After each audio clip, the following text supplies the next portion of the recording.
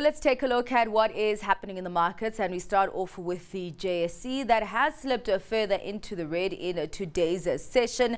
Of course, one of the big things that investors are waiting for in anticipation is OPEC's meeting that is due to take place tomorrow. And of course, that is right before COP28 starts in Dubai, which is in the UAE, which is one of the OPEC nations.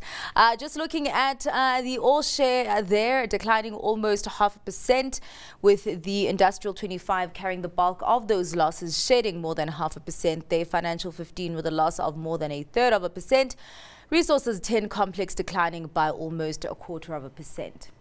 Let's take a look at what is happening on Wall Street, and over there we do have markets digesting comments coming out of Fed officials, with some saying that it looks like that economy and the Fed's actions have actually led to a cooling down of inflation, but still also that inflation is way too high. Of course, as you know, that it is still above that 2% target. But what also gave investors a boost today was the US's GDP growth figure that came out surprising to the upside. That was more than what markets had expected, but also more than the preliminary figure. They're growing at 5.2% there in the third quarter. So a sea of green over there.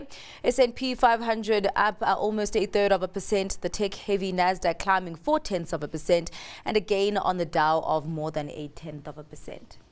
Let's take a look at what is happening with markets across the Atlantic, and quite a mixed picture over there. One of the data points that came out is a cooling down of German inflation. They're surprising to the downside, growing at a slower pace there at 2.3% in November.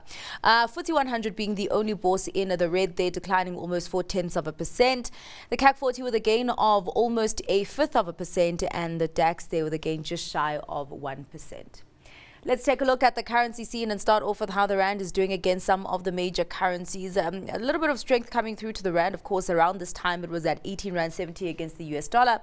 Now standing at 18.56 rand against that currency, at 20.53 rand against the pound, and at 20.36 rand against the euro.